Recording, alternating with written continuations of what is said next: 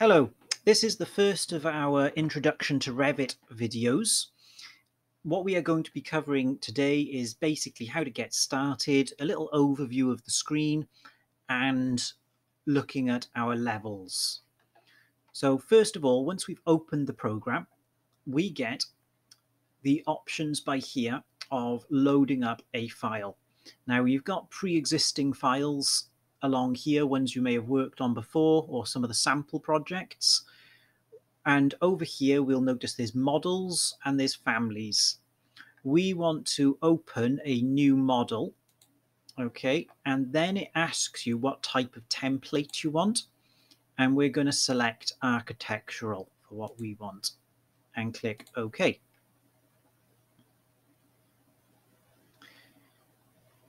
So we just give it a few little moments to load up. You'll notice that it's loaded us on level 0. So when we look in our project browser down here in the bottom left hand side, we can see we've got our floor plans, level 0, level 1, and the site plan. And then you've got other things here like your 3D views and your elevations. And you've got these little plus signs where you can open and have a look which ones there are. Okay.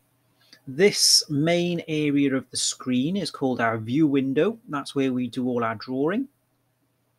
On the left-hand side over here, we have our properties. So this will show the properties of whatever element of the building you have clicked on and highlighted. So it could be a wall or a roof or anything. At the moment, because nothing is selected, it's showing the properties of this view. So we can see what scale and various other features, some of which we'll look at in future videos. This here, this little box, is what we call a type selector. This will be used quite a lot in different features and different commands during the videos that we make. Across the top, we have our command tabs. These categorize the commands into groups together. So for example, the annotate tab, we can see we can do writing, we can do dimensions and various other things. Massing and site does things to do with the site. The architecture one covers a lot of standard features within a building, such as walls, doors, windows, roofs, floors, these sorts of things. And then below the tabs, you have all the commands. When you click on a command, I'll just click on the wall one for give you an example. This bar by here highlights green and gives you various options. This is the options bar.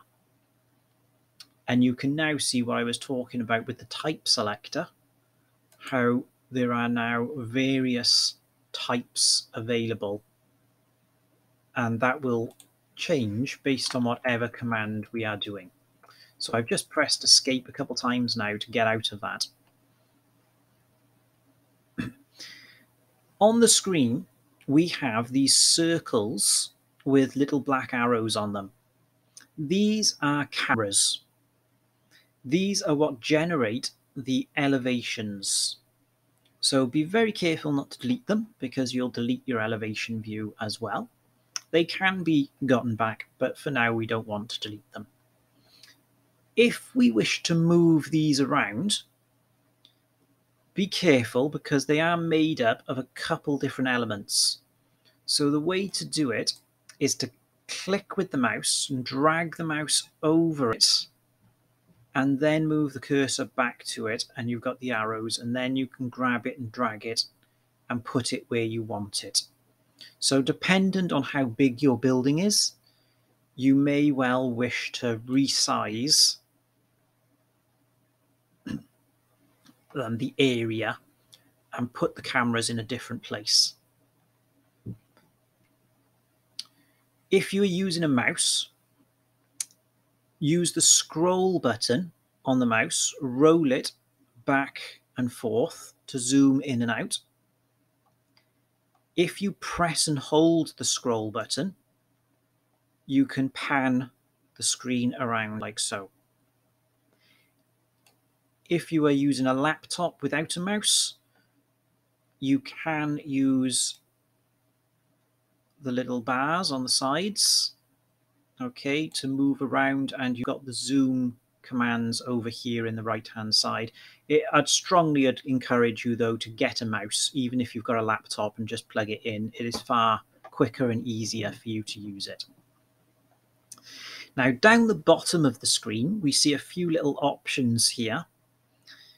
Some of these we'll use in different videos. So we've got the scale of the drawing, we've got the detail level of the drawing, and we've got what type of view we have.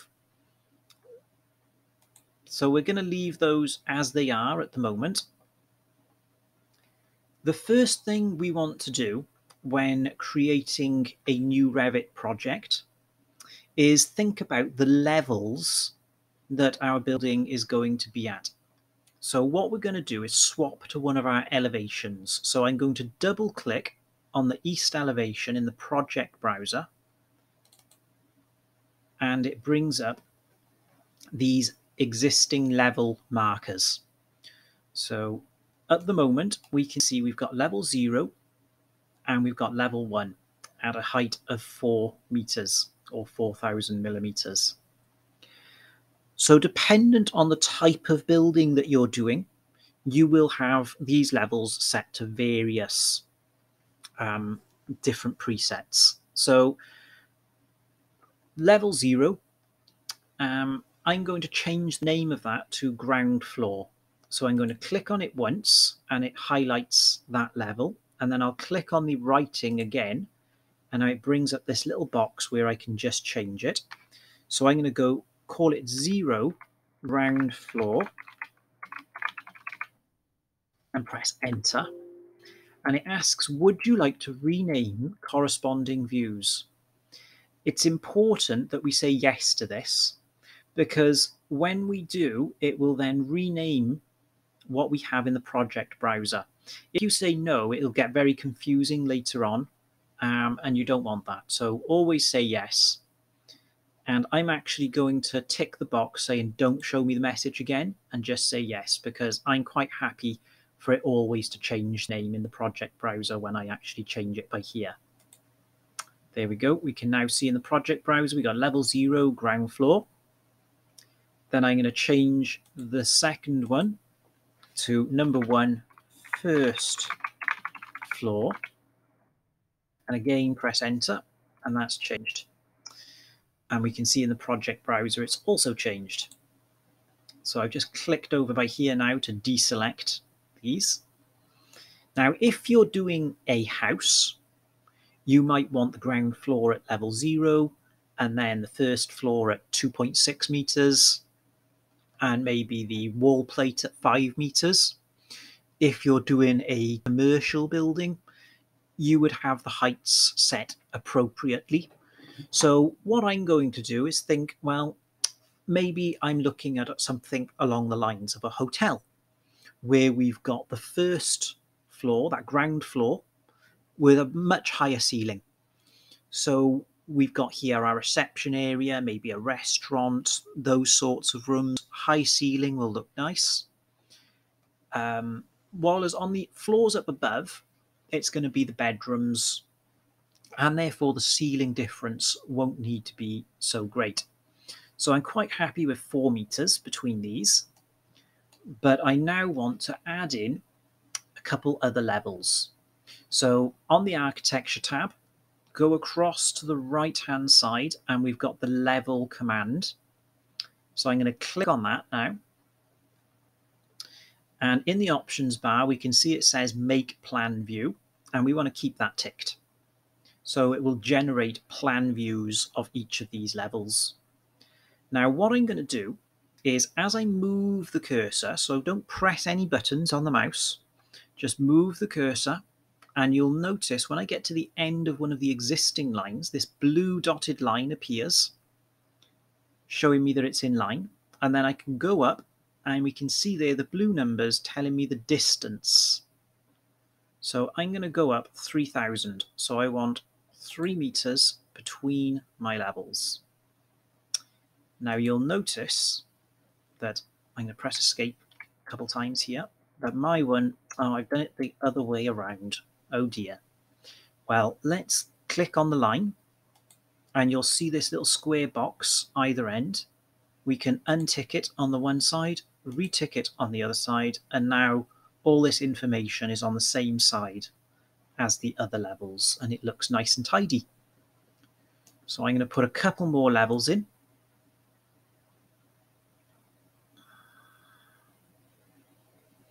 Taking my time to line them up.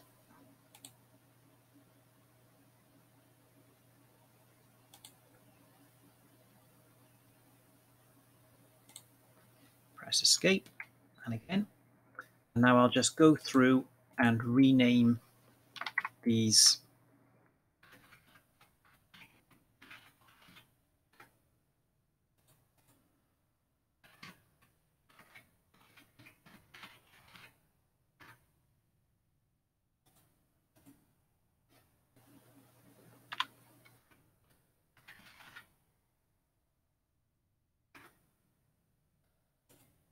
There we go.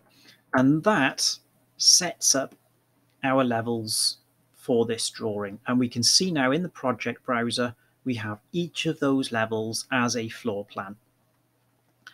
That concludes our first video.